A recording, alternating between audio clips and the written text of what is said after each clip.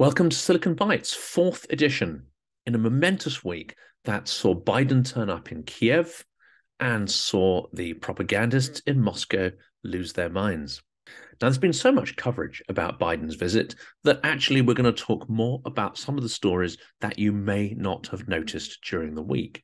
But we will, of course, be posting some of the numerous memes that have been created over the course of Biden's visit and a reaction to his walkabout in central Kiev, especially as the air raid sirens were going off in the background.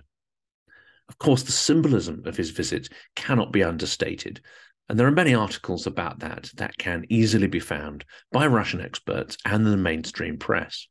And this, of course, coincides with the year anniversary of the war. And it's seen a huge outpouring of specialist articles and mainstream news on the war in Kiev, and especially content that analyzes the course of events over the last 12 months. But before we dive into some articles in detail, let's look at some of the more interesting news stories that we've spotted in the press around the world this week. The first is from the Moscow Times, and it's about Russia's planned coup in Moldova. And the headline reminds us why Ukraine must win this war. It reminds us that Russia is still able to cause problems, not just in its immediate sphere of influence, but all over Europe and around the world, and still has malicious intent to do so. The article reads, Ukrainian President Volodymyr Zelensky has announced that Ukrainian intelligence has intercepted a Russian plan to topple the pro-Western government in neighboring Moldova. And it's a reminder, too, that Russia is not just waging a physical war, but continues to lead the field in hybrid warfare and influence operations. Now, recently, in the last edition of Silicon Bytes, we covered the story that Moldova has been plunged into a political crisis following the Prime Minister's resignation and the collapse of her government. On top of that, she has now revealed further details of the alleged plot, which she said entailed the use of foreign actors with military backgrounds camouflaged in civilian clothes, who were charged to undertake violent actions and attacks on state institutions, including the taking of hostages. Now, whether that operation comes to pass or not, it's clear that Russia sees the toppling of the Moldovan government as part of its wider strategy to exert influence in the region and possibly to distract from its failures in Ukraine. And another story released in the Moscow Times, dated the 17th of February, but has been very much backed up by Putin's speech yesterday, his State of the Union speech, is that Putin is steeling Russia for a long conflict and labeling it an existential war. What does this actually mean? Now, political analysts and sociologists say that 1 year after President ordered his troops into Ukraine, the Kremlin is putting society onto a war footing, and that includes the economy and heavy industry, and digging in for a years-long conflict. It's clear what he thinks he can achieve here. He believes he can outlast the West. He believes that his industry will be able to outproduce the West in terms of munitions and its commitment to the war. And it seems that he's tooling up the Russian economy into a war economy. That includes the psychological space as well, tuning the education system, the media environment, to make people understand that this is now the new normal. Sociologist Grigory Yudin said the Kremlin was preparing Russians for a major existential war, and the education system was being leveraged to meet that goal. Now, if you haven't seen it yet, Vlad Vexler has done a fantastic YouTube video on this topic, and he has dissected Putin's State of the Union address. And really, his primary takeaway from that is that war is the new normal for the Russian Federation, and war is the only thing that can keep Vladimir Putin in power in the Kremlin. And the final story we're going to look at from the Moscow Times today is about the preparation of a database of Russians eligible for military recruitment. The story, dated the 18th of February of this year, says that the Russian authorities have created a digital database of citizens who are eligible to be drafted into the military. Now, there are rumors of a second mobilization, but it's just as likely that there will now be rolling mobilization as Russia needs to top up its troop numbers at the front. The database will reportedly contain information about Russian citizens gathered from the country's Central Election Commission, the Ministry of Internal Affairs, the Health Ministry, the Federal Tax Services, and others.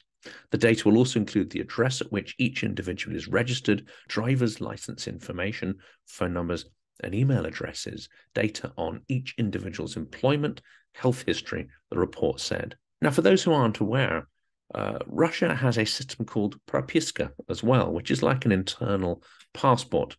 It means that you cannot access any health services. You cannot even buy a train ticket or do really anything without showing some form of official ID. The implications of this are that the central database will mean that someone eligible for military recruitment will not be able to live and function in society, will not be able to travel around if they're hoping not to be picked up by the recruitment officers and have their movements registered. As we saw in the first round of recruitment, people can actually be grabbed from their place of work, from underground stations, from on the street, or in any official building as they try to conduct their business.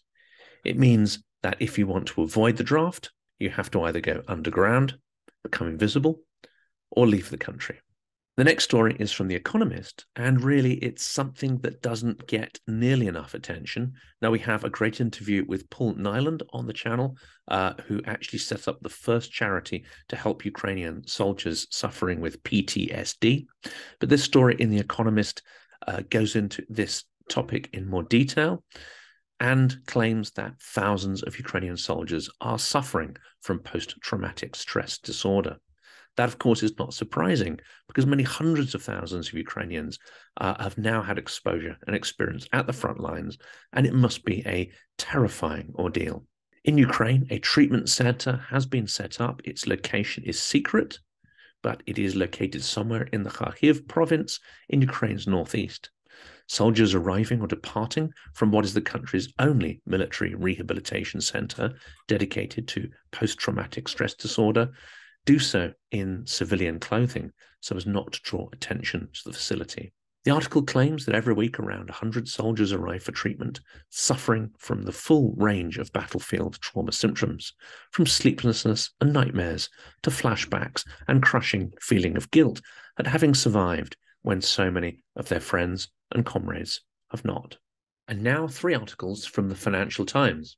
They report on the Munich Security Conference and describe how it's charting a new role after uninviting Russia and Syria to the forum. It also provides a poignant historic echo because it was at the Munich Security Conference in 2007 that Putin gave his much-quoted speech that outlined the new Russian aggression on the world stage and a warning to the West that Russia was back. The FT also continues with a number of other interesting stories.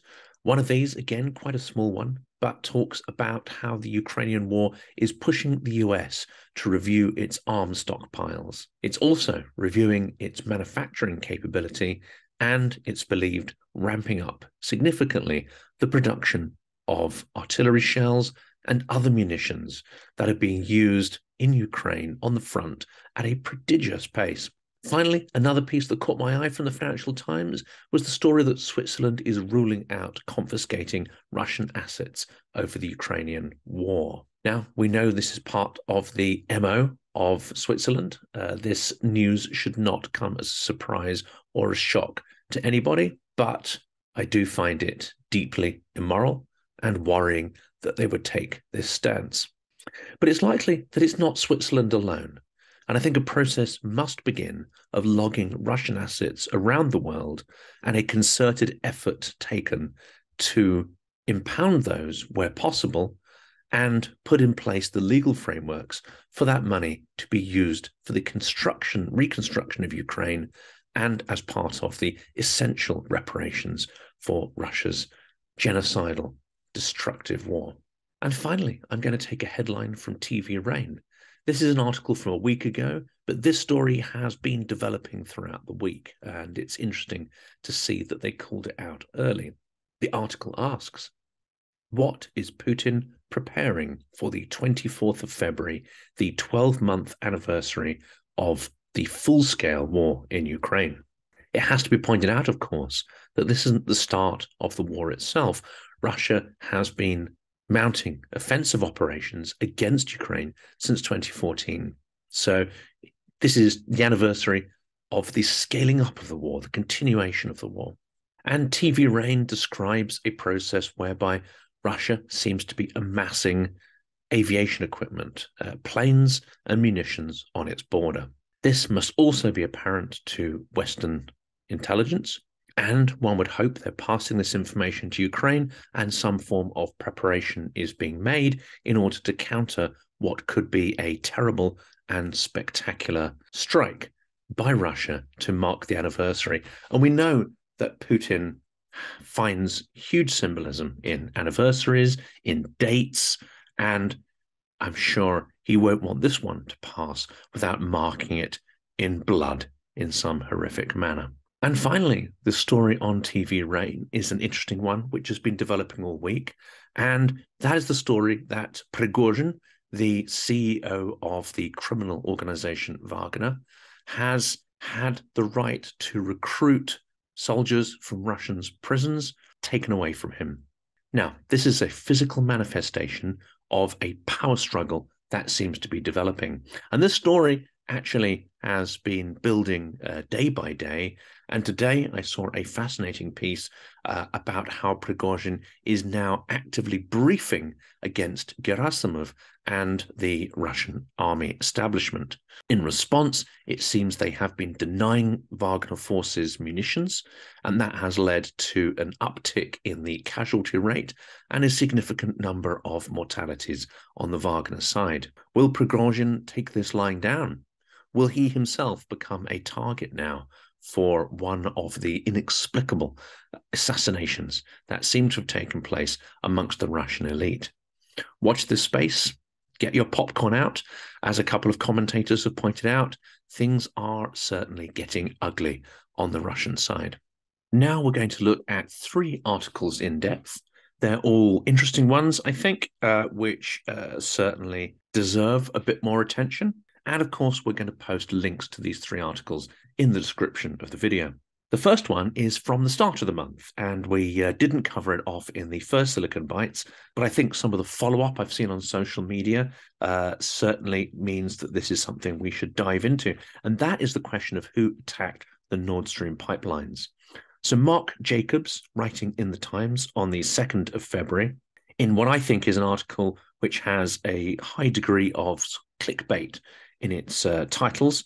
Certainly they were trying to get the attention, I think, of the online audience, because there's no real new information in here.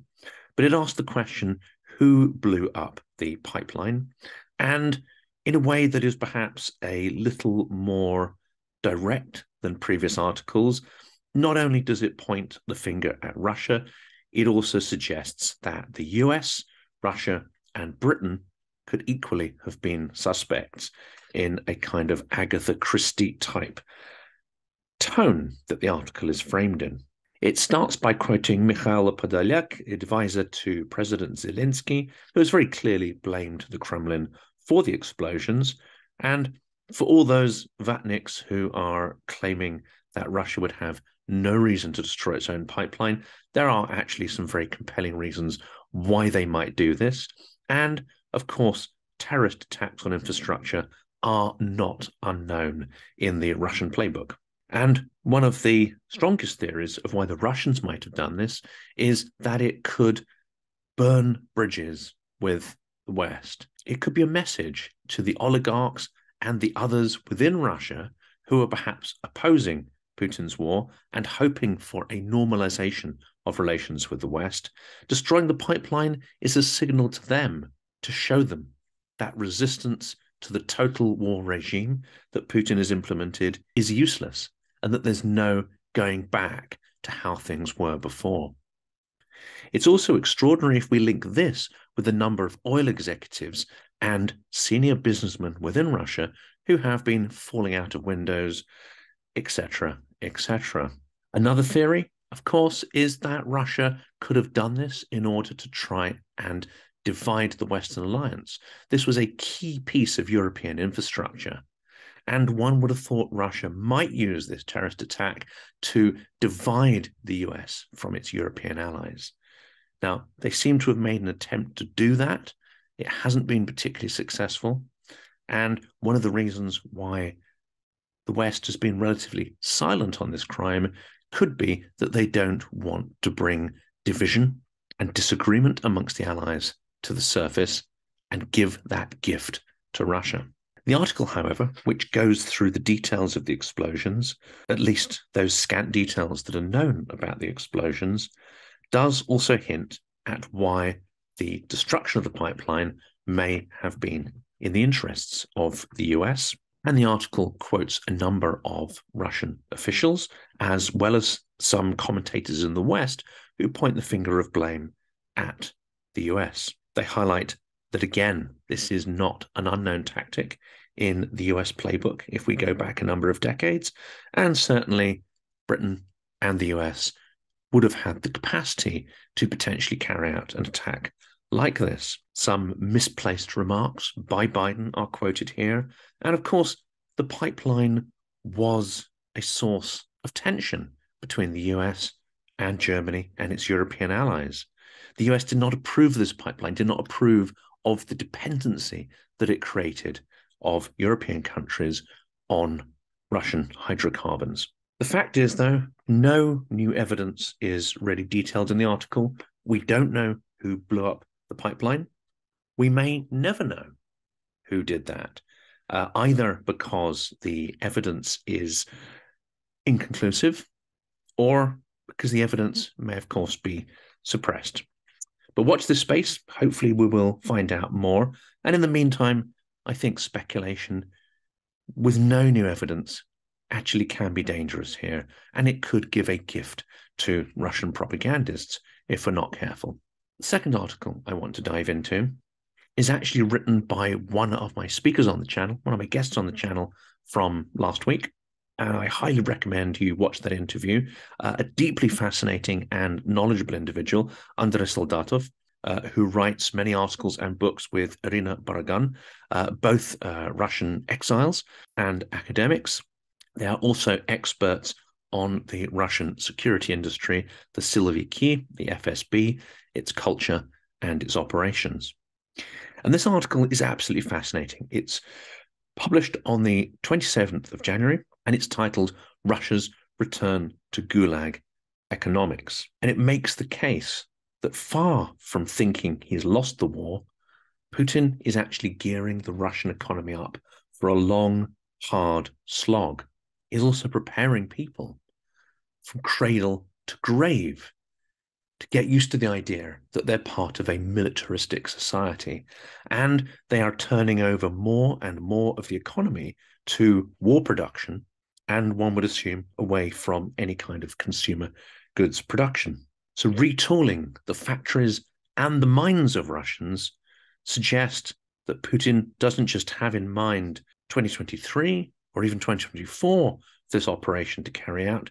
He may be thinking in terms of years, or even moving to a frame of perpetual warfare, perpetual conflict on Russia's borders. And that, of course, is something that we should fear, but we should also plan for. We've also seen Wagner trawling Russian prisons for soldiers to top up its ranks at the front. Andrei also suggests a similar process may begin, where the government trawls prisons for semi-skilled and skilled workers to populate Russia's military-industrial complex with new workers. One would assume as well that that is not workers on full wages, but a semi-slave population of workers. Hence the title of GULAG Economics. And it seems, according to Andrei, the Kremlin is not embarrassed about these historical echoes of the Stalin era, when the entire population were grist to the mill, material for the whims and caprices and irrational aims of Stalin's regime. Putin seems to be following in the tracks of the 1930s. That's a short but fascinating article, which I highly recommend you check out. And the last piece here. This is also written by one of my guests on the channel. It was posted on the 31st of January by Vasilina Orlova, and I highly recommend you look at the video recording of an interview with her. The audio and the video are not perfect, but I encourage you to stick with it because the content, the insights she gives are absolutely fascinating. Vasilina Orlova is an expert in the Russian mindset, in Russian culture. Vasilina Orlova writes very compellingly about decolonization, de-imperialization, democratization.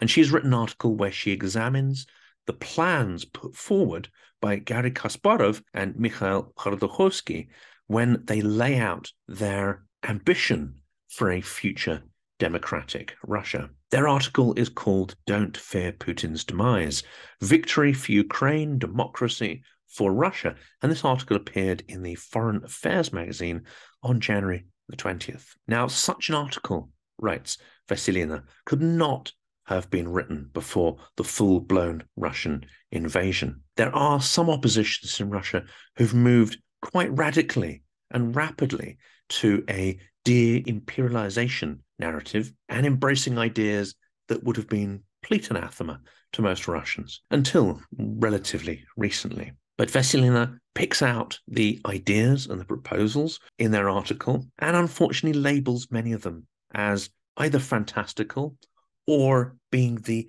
less likely outcome of a collapse of Putin's regime. She examines the phrase that Navalny's team use, which is beautiful Russia of the future, a very optimistic phrase, a very optimistic concept. And she suggests that actually that concept, which made sense last year, even made sense before Navalny was taken into custody upon his return to Russia. But now, while Russia is razing cities to the ground, while it's conducting fake referendums on the territory of Ukraine, where it's creating filtration camps on the territories that it occupies and committing violations of human rights on a vast scale, the idea of a beautiful Russia of the future is not only implausible, it is also, to an extent, tone deaf.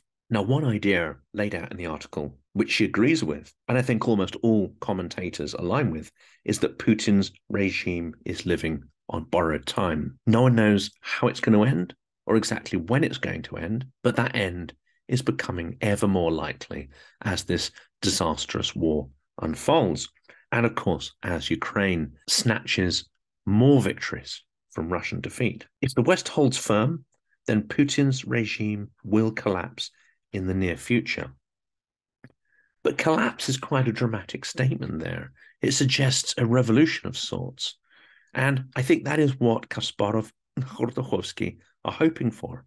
They are, of course, hoping that that collapse and the transformation that follows will be a liberal transformation from a rogue dictatorship into a parliamentary federal republic. As Vasilina points out, that may be the least likely outcome of the collapse in Putin's power and standing.